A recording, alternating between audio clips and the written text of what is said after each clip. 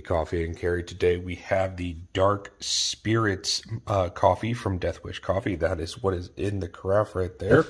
And for the mug, let's go ahead and grab Death Riding a Unicorn. This is from Prometheus Design Works. And for the carry, that is the camo skull hanks from Swank Hanks. Very, very cool.